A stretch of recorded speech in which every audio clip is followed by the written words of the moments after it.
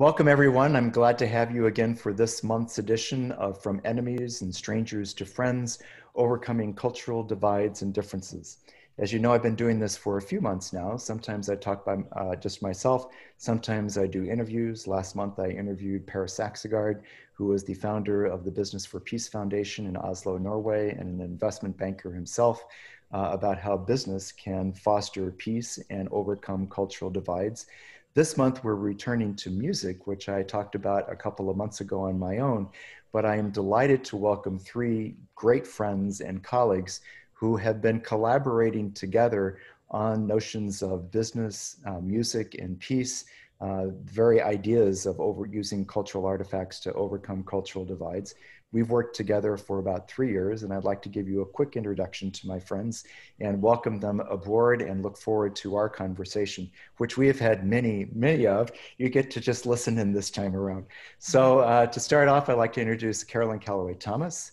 Carolyn is the chair of the African American and Africa Diaspora Studies Department here at Indiana University. She has published many books, is a campus leader, an activist, and really I have to say that when in my work at the Kelley School of Business, we are adding an addition to our course that looks specifically at diversity and inclusion. And I went around campus, I identified people that I really needed to talk to. Carolyn was one of those people that I really needed to talk to, and I'm sure glad that I did, because I just sat spellbound by her as she talked about her experiences, her insights, and so I'm glad to have her with us today. Alain Barker is a senior lecturer of music at the Jacobs School of Music. He also is the director of the Music Entrepreneurship and Career Development Program. So he really has brought a really interesting energy and insight to our work on music, business, and peace, because he's got feet in both areas. I mean, he's talking about music. He's a classical musician himself, and he also has that entrepreneurship anchor into this as well. And he has been able to relate different kinds of cultural artifacts in a really unique and often provocative way. He also serves as a faculty affiliate on our Center for Rural Engagement here at Indiana University, which is an effort to engage with the rural communities that are in Southern Indiana around Indiana University, which I think is I grew up on a farm. I grew up on a farm in Western Illinois.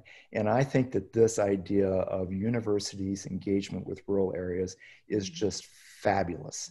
And so he does that on a regular basis and has new grants that he has received on that, and really does excellent work on this area. And then finally, Connie Glen. Connie was my start in talking about this idea of music, business, and peace, because I've been doing business and peace for quite a while. And when I got to Indiana University, I started to take some courses in music because I had some music background myself, really enjoyed them, and realized that I needed to increase my knowledge of some basic music theory things that I'd left about 40 years ago. But in order to get approved for that, I had to talk to the person who is the director of the General Studies program at the Jacobs School of Music, which Connie is, as well as being a senior lecturer at the Jacobs School of Music. And turns out she teaches a course called The Music of War and Peace. Well, we were off to the races in a second. And we have co-edited a book that is coming out on this subject. And Connie and I have endless conversations, and I always end up more fired up than when I started. And so, she has great insight on these notions of overcoming this notion of strangers or friends, or overcoming cultural divides. She's also a Jacobs School representative on the Diversity and Inclusion Committee. So she really brings an interesting insight and a profound insight in history and experience into these issues as well. So I welcome all of you here. We're going to have a fun conversation, and I have a few questions to get us started. The first one, and for those of you who have been following along on this vlog, you may remember that a couple of months ago, I said that one of the exercises that I do with my students is that I ask them to identify a piece of music that puts them in different psychological states of mind. It's kind of a riff on Lawrence Kohlberg's 6 stages of moral development. And so, and I like to give them that so that they have a piece of music that they can think of, that if they realize that they're not quite in the right mindset, they can listen to it and help us get there. So I thought I would ask my group here today of what songs that they might have that would put them in a different psychological state of mind. It can range from competitiveness to friendship or a sense of transcendence. But to get us started, what would be a song that you have that you would say that puts you in a state of mind of being friendly, having friendship, or a state of mind of having a step back, a step of perspective of what life is about? Just what are your thoughts? It'd be interesting of what songs that this illustrious group comes up with. Carolyn, you want to go ahead and start? Go ahead, Carolyn.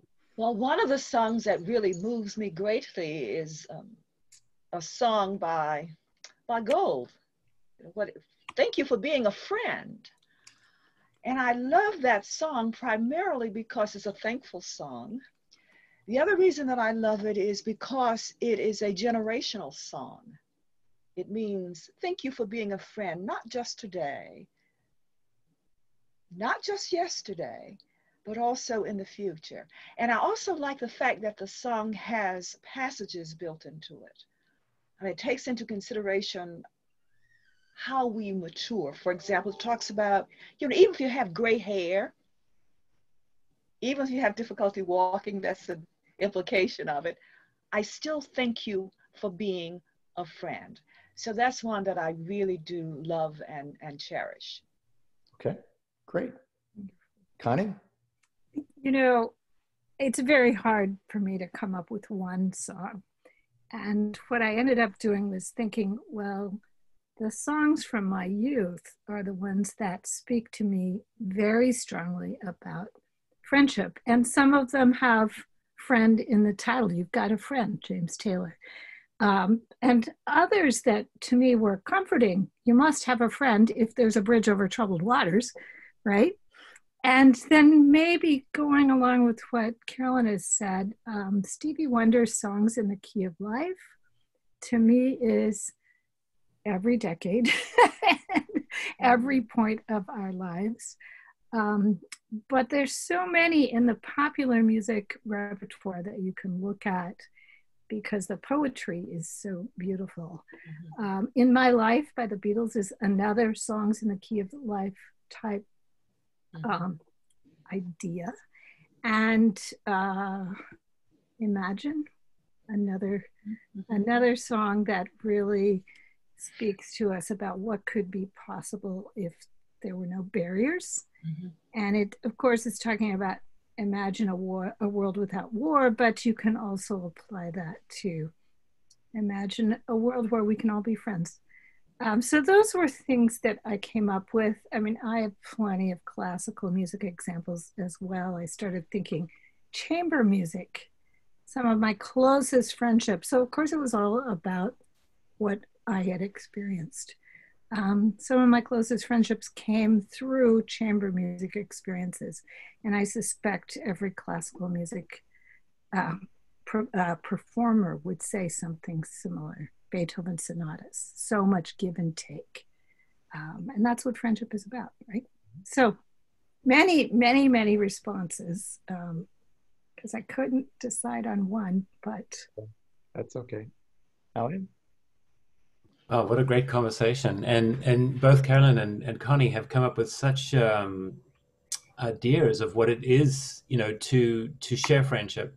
And I think like Connie, I sort of allowed my past to sort of come to the surface once again, because I think that our formative experiences very often create the sort of the most powerful memories in our lives. And having grown up in South Africa and having gone through the whole apartheid and then post-apartheid world and sense of community around that, I've been very, very drawn to the music of Johnny Clegg, who is actually was born in England, but spent most of his life in South Africa, became heavily influenced by traditional African music and actually studied and sort of completely immersed himself, and then became one of the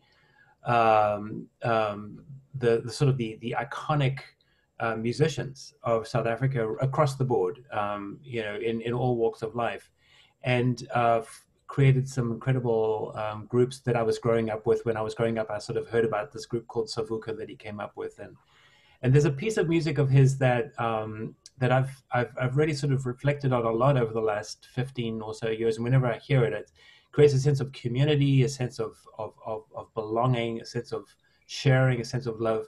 And what's interesting about it for me is that it's almost like it's a way of understanding the world that's greater than yourself.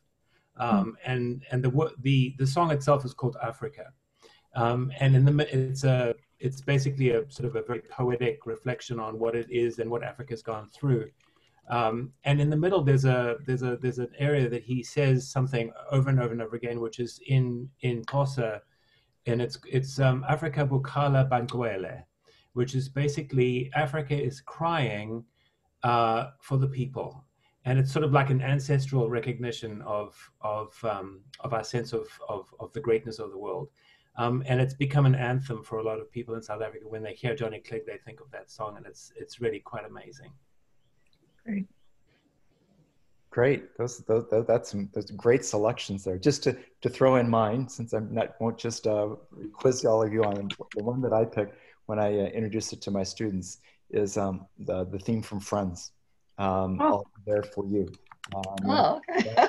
That sentence just in itself of "I'll be there for you," I think is just a wonderful capture of what friendship is about. Let's go to the other one. The other question that I had posed of a song that would makes you take a step back, a perspective of life. Sometimes when I'm talking about these steps within the sports world, because I use a sports analogy as well as music, it's the view from the blimp. That you're looking down from the blimp and looking at everything that's below you, and it gives you a perspective what's going on in the stadium and in City Hall and in the church and in the neighborhood and everything. So is there a song that you would say that gets you to take a deep breath and to step back from the world and to just think of what's happening right now? How about we go in reverse order this time? Alain, you want to start off? Sure. Again, interesting. Connie brought up this reflection on what it is to be a musician, to be a performing musician, and how chamber music and participating in the creation of music itself is just such a powerful and deeply moving experience. And I'd say that there are so many pieces of music that I've had the good fortune to actually play, in a chamber music setting or orchestral setting that has really given again the sense of awe and the sense of connection to the world, and how, in a sense, music being, representing through artistry human relations gives you an opportunity to experience them without the trappings and the habits that we create for ourselves in, say, for instance, a political discussion, or the idea of difference that is articulated through words. And immersing yourself in the creation of music is something that has really sort of just created this sense of awe about the world. But I should also go back to one of those formative experiences. My sister was crazy about Bob Dylan. And as a classically trained musician, I thought, this guy sings out of tune. It's like, how can anybody take him seriously? And so I luckily sort of was able to listen a little bit more and fell in love with his singing when I was again growing up. And one of his songs that has stayed with me to this day is Forever Young, which is a sort of a prayer to a sense of companionship and sharing that I think is just incredibly, incredibly powerful. So that's my song. Okay, great. Spinning back around, Connie? Yeah, sure. Well, again, this question for me of what puts you more into, I looked at it as a reflective state of mind. Okay. I thought about, or what has you, as you said, take a step back, take a perspective, different kind of perspective on your life. There are several types of music that will put me into a trance in a minute. So Chick Corea and Keith Jarrett, solo piano, solo jazz piano, especially Keith Jarrett, but both of them, turn it on late at night and I can become very introspective. It's a really powerful thing. Same thing with Bach cello suites and violin partitas. Perhaps it's the solo instrument part of it, or the silence that is around it, no words. So I'm turning inward, right? That's kind of what it does for me. So those sets, I think the jazz solo piano and then the solo unaccompanied works by Bach. Bach is sort of the proverbial means something to everyone once you start really listening. That's kind of a remarkable musician. There are, of course, other things. Gregorian chant does the same kind of thing. Some of the spirituals, I think, do the same thing. They do have words, but sometimes I feel like a motherless child puts me in another space entirely, right? And isn't that kind of what we're looking for? Something that takes us out of ourselves. So again, several thoughts there. How about you, Carolyn? Well, when I was growing up in Bernice, Louisiana, a small town, a blink and it's gone kind of southern town, where people say hello and good morning, I always looked forward to the beginning of our school, because it was at that moment that one of my favorite songs, Lift Every Voice and Sing, echoed throughout the auditorium. We normally had assemblies where we would listen to poetry, listen to lectures, and do dramatic readings. But the one thing that I looked forward to was Lift Every Voice and Sing. And to this very moment, that song speaks to me like a sermon.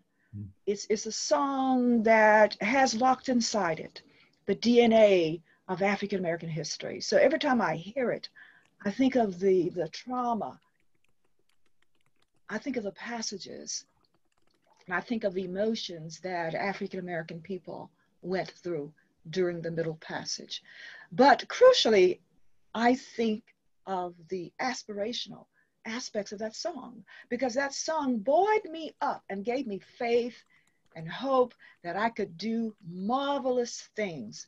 And so for me, as I said, it's sermonic, because when I think of it, I don't want to hear anyone say anything. I just want to hear voices singing. And I want those voices to be lifted as high as the voices can go. So in a sense, it's an autobiography for me, because I can trace that song to what I was doing when I was in elementary school, when I was in high school, when I was in college, because every step of the way we sang, lift every voice and sing. So that's my favorite. It's interesting. One of the common denominators that I've heard from each of you is a piece of music tied to a personal experience. And sometimes it's the music itself that can evoke that, or to kind of provide the guidance to that. And sometimes maybe it doesn't have anything to do with the message. Maybe there is no message to the music at all. It's just where you were at that particular time and place. Example that I use with my students, because they kind of struggle with this exercise, is that I went to college at Notre Dame. It was the only school I applied to, even though I'm not Catholic. And the first time that my sister took me out to visit it, and I drove down Notre Dame Avenue, the song that was playing on the radio was the old disco song, The Hustle. And the only thing it says is do the hustle. I mean, that's it. And then it has nothing to do with higher education or anything, I suppose. Well, can you do the hustle? But to me, every time that I hear that song, I see the Golden Dome at Notre Dame. There's no reason for that, except for that personal, when that was playing at that particular time. So, and that's an interesting thing about music. I mean, it can capture, it can lead you, like you all were saying. There might be a specific lift up your voice and sing, as there's a message into that you can hook onto, or maybe it's just what you heard at a particular time and place, and both of those are valid. So that's one of the reasons that I think that music is so interesting to think of as a way to put us in different states of mind that might be a helpful way for us to interact with each other, to recognize what state of mind that person might be in, and to recognize what you might be in, and to be able to come up with something that allows you to shift in a way that you can you can approach them, or to get a perspective yourself, or think about friendship yourself and what that means. So these are great songs here, folks. Well, let me move to the second question here. 2020 has been an interesting year. And it's been an interesting year in a whole bunch of different ways, and with some cultural divides that have been building for a long time becoming much more obvious to many people anyway, maybe that they weren't aware of before and are more aware of now. And also with the coronavirus pandemic, of putting us in different places where it's harder to, in some ways, reach out to each other. We can reach out in the way we are doing right now through this video conferencing. Imagine what the life would have been if 30 years ago, if this had happened. Yeah, and absolutely. we didn't have these capabilities of having this kind of a conversation or teaching our classes. How would we have taught our classes at all 20, 25 years ago? And it's going to be a challenge when the four of us start here in 2 weeks, but it's a challenge that we can take on, whereas we didn't before. But still, there's something different about communicating over a computer screen as opposed to being with someone. And so with that in mind, my mind turns to, well, what are sources that we can also access that helps us overcome those cultural divides? Whether it's through collaborations, participating in particular events, being parts of organization. I was wondering how you might think that music might play into that, how it might help us overcome those cultural divides through events, through collaborations, through organizations. I mean, what can we use music for to help us stay together, or to be together better or more authentically? So we'll spin around and do it the opposite way. Carolyn, you want to start us off this time? Yes, as I was thinking of the question, I was thinking of how music could get us into public spaces, into the public square. So I'm imagining a multicultural musical event. I'm imagining a multicultural ethnic choir, choirs that every town, every village, every hamlet would have.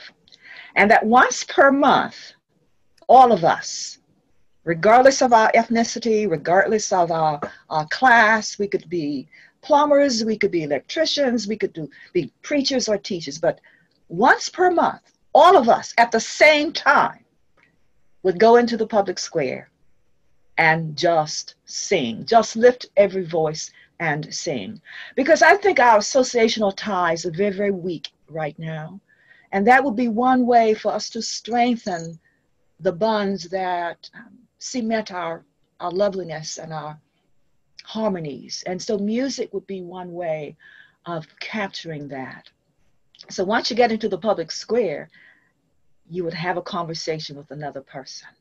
And that would be one way of ridding ourselves of this huge, concerning, depressing cultural divide. That's an idea I never thought of before. That's a pretty interesting one. I like that. Okay. All right, Connie? A terrific idea, Carolyn. I love the thought that once a month we would all drop everything else and commit to each other also. It seems to me that's part of it, that being part of a community. I think music has always provided a great deal of comfort and of inspiration. And when you asked this question, I immediately thought back to the Italians who were singing out of their windows onto the streets at 6 p.m. every night. And then I know some New Yorkers did the same thing.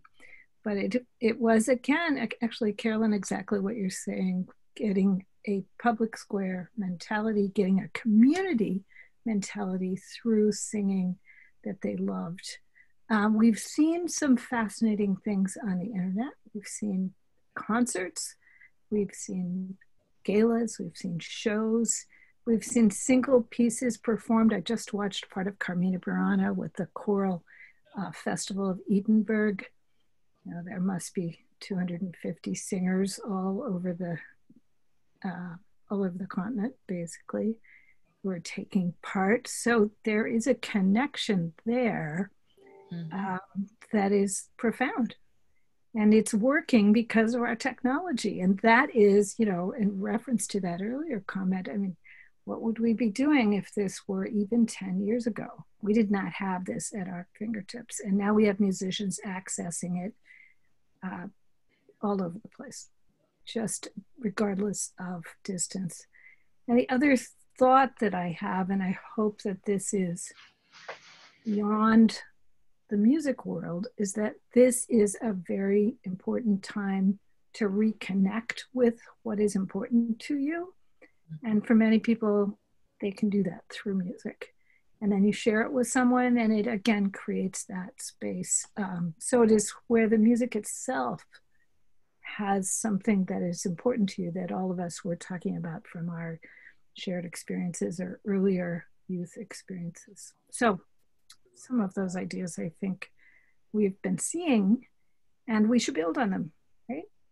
Be more intentional about it. So. Yeah, that's great. Wow. Again, I'm just so enjoying this conversation.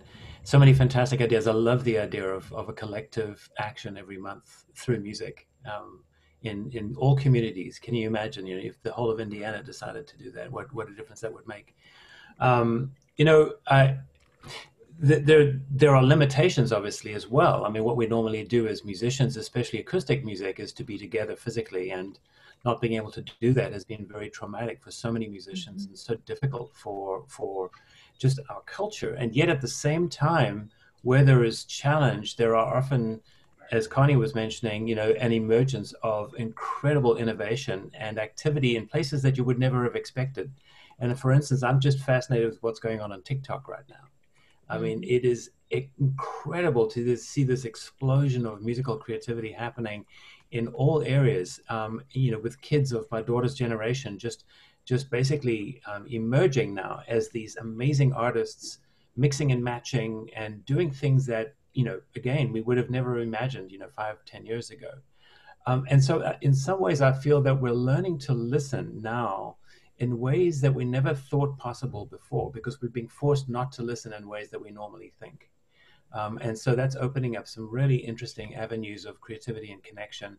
The other thing that I think is interesting is that in popular culture, I think in many ways we have been making music in games, in you know, in popular culture. You know, in addition to TikTok, there are a lot of places where Bandcamp and places like that, where emerging generations have been mixing and matching and creating amazing music. So I think that there's a proliferation of creativity going on right now, perhaps not in the ways that we've been thinking about. And the other thing I want to just quickly say is that I feel that that music is probably one of the most empathetic spaces we could ever place ourselves as human beings, because we are not tied down to the sort of the tropes and the stories that we're telling and articulating through words. If you think of how limited the political tension seems to be right now, where we're just saying the same things over and over and over again, and people are saying the same things from both sides over and over again, and they can't seem to get out of that trap. In many ways, I feel that our world, you know, the various parts of our world are already connecting through music in ways that they cannot through words or through just words. And for that, I feel very, in a sense, optimistic about how we might be able to continue to evolve and to develop our society through art and through music. I think it's just so meaningful and powerful. Oftentimes when I'm in class and someone says something very much along the lines of what Alain just said, I would say, if I didn't know better, I think that you were a plant. And by that, I don't mean a green leafy thing, but someone who makes the comment that is the perfect segue into the next question, which is exactly what you just did. And so you may have already provided the answer, but I want to give you a chance to go ahead and elaborate, because my next question, Alain, is how does music cultivate empathy? And so if there's any elaboration from that, I mean, that was a great pivot. I love it. Yeah, well, I'm happy that, you know, this is, I think, you know, all of us, all four of us on this conversation really have been thinking a lot about just this very thing. You know, what is music beyond the notes, beyond the sound, beyond the sort of beauty. I mean, within beauty, obviously, there's so much, and yet at the same time, music is a part of the human condition. You know, in some cultures around the world, the word music doesn't even exist because it is so immersed. It's so part of what they do.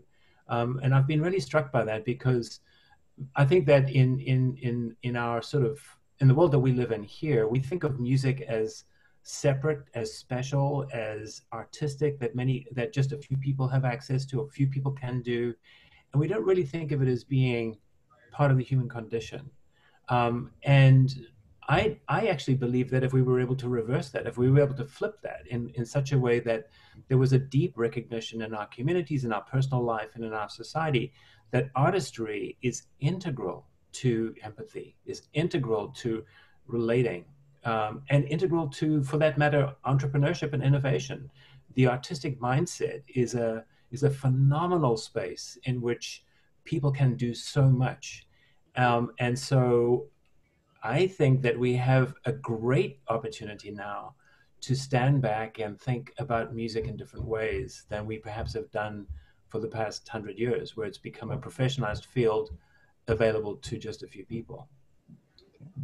Connie, you want to take a crack at empathy in music? Sure. Gosh, great response, Alain. I love this idea that you're thinking of music as part of the human condition. Mm-hmm. In one of my classes, I posit a question about what music is in different societies. And I get many students saying, well, music is a universal language. And then we kind of go from there. Okay, if it's a universal language, does it mean that if I play Mozart in a community that has never heard Mozart, it will mean the same thing that it means to me? No, it won't, right? But music as a universal language of ability to express oneself is another thing. And that's really, I think, the important part of this question. Music can take us to a different place. It can transform our feelings given the context. It won't necessarily transform our feelings all in the same way. It can create an empathetic response or a unifying response. And I think, you know, I have to at least mention that we have to be careful with that, because whenever we talk about unification, it can be ambiguous, and it can be, we can be unified in ways that are not necessarily positive. But there's so much in this idea of how deeply it affects us. And I think if we were to go and look at physics and sound waves, then we would start to get a little more of an idea of why it is part of, as Alain said, part of the human condition. I very proudly talk about musicians as terrific out-of-the-box thinkers, and that's part of that artistic mindset. But as you say, Alain, this is not just for musicians. This is about everyone. Everyone can be a part of that. It's really a great question. How does music cultivate empathy? But then what does empathy do for us? Oh my gosh, it's huge. And then also flip it and say, what is empathy in music? Yeah. Oh yes. Well, we could talk for an hour about that. But Carolyn, of course, is the special. Well, yes, and I think I'll do my book on empathy. I know. Empathy. Yes, and these are all lovely, lovely, lovely answers. I'm just moved by what I am hearing today. But as you were talking, all of you, I was thinking of the Staples Singers song, "I'll Take You There." Mm-hmm. And I like that song because it does tap into the whole notion of the blending of empathy and music. The thing that I love about empathy mixed with music is the idea that music gives us an emotional way of imagining the other person's melodies, the other person's culture, and the other person's history. So it is a way of learning what it is like to sing by someone else's light. In my book on empathy, I say empathy is a way of learning what it is like to live by someone else's light. But here I want to say that empathy might be a way, and music especially, a way of allowing us to imagine what it would be like to live by and sing by someone else's light. So music gives us a kind of optimism for humanity by tapping into the well springs of human emotions. I really love the idea that music has that capacity. And it helps us to imagine what the soul of the other person might be.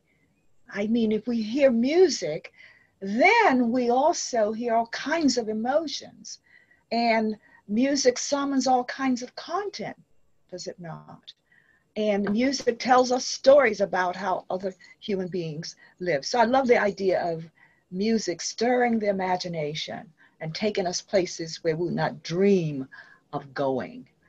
As the staple singers would say, music can take us there, wherever there may happen to be. Great answers. Great. I have a final question for you. And Connie, since you've always been in the middle of all of these, I'm going to let you take the first crack at this as we go through the sequence. You're always number 2 as we go around. Oh, okay. So the final question, and I'll pose it as the formal question, but you're willing to take this to whatever direction that you want.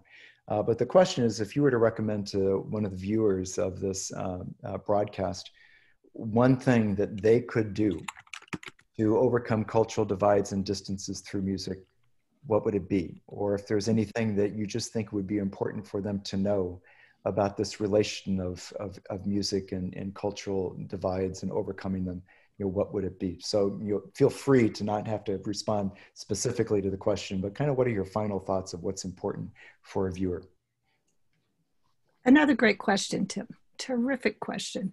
And I guess where I want to go is, let's take advantage of this time that we are separated and yet connected virtually. And I think if I were to be speaking to someone who said, gosh, I really like music, but I don't have any outlets. I don't know what to do with it. I can't go to a concert. I might immediately say, there are a lot of virtual choirs out there. Have you considered joining one? So to join a virtual choir, you don't have to sing in front of anybody, right? You can just sing all by yourself, but you can sing along with them, or you could take a guitar lesson. So I guess I'm on that active side of it, that if we're going to dive deeply into our cultural roots, why not do it through our own creativity? I think that's a really wonderful tool that we have at our disposal right now. And this is a funny one, but I will recommend that you get on YouTube, listen to something you think you like, and let it play. Keep finding out what the next thing is. I have told my students sometimes it's 3 a.m. when I stop listening. But oh my gosh, what a wealth of music we have at our disposal. And it's every kind. It's every culture. You can hear throat singing with the Inuits. You can hear throat singing with the Tuvans. You can hear Australian Aborigines. You can hear just about everything on YouTube. And why not? This is a great time to discover that and to appreciate the power of that music. Okay. Carolyn, your thoughts on that? Well, I like the idea of lyrical bundling. The idea of carrying around with one a bundle of lyrics. And so when you encounter a person has done something marvelous for you, you might just hand that person something that says, thank you for being a friend. Or if you have met somebody and they really made your day marvelous, you would just hand out a strip that says, happy day. Or if you are feeling even more ecstatic, you just hand out, what a wonderful world we live in. And so I would just love to just go from place to place, handing out these bundles of lyrics to make people's day a happier one. And I think we all probably could tell many stories if we had time of moments when we made people happy and moments when they made us happy, just by thoughtful, mindful things. And so it will be quite extraordinary to see what responses we would get if someone did something.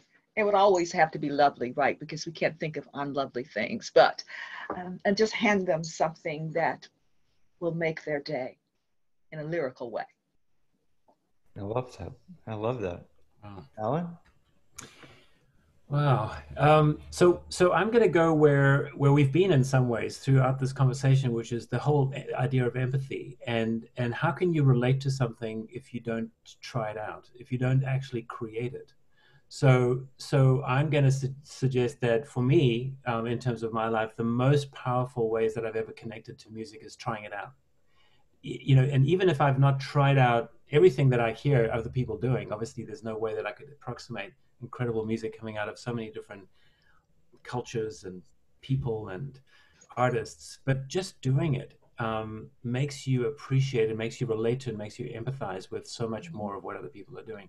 And I think that we've got ourselves stuck in some ways with this consumerist world that we're living in, where we think of music as an object that we consume rather than something that we are in and that we relate to and that we create as we go along. So that's the first thing, is really, really important. The second I want to just mention is that, again, we're all talking very personally here.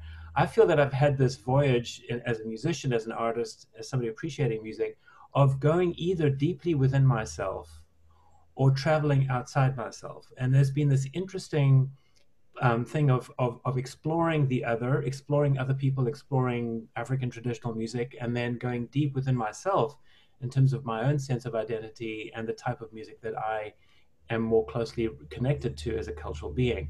And in some ways, there's no way that you know who you are unless you've been somewhere else, so that you can return to yourself in some way. And so again, as a musician, I would say, try other people's music, so that when you return to yourself, you know yourself better. That's a great note to end, so to speak, to end on.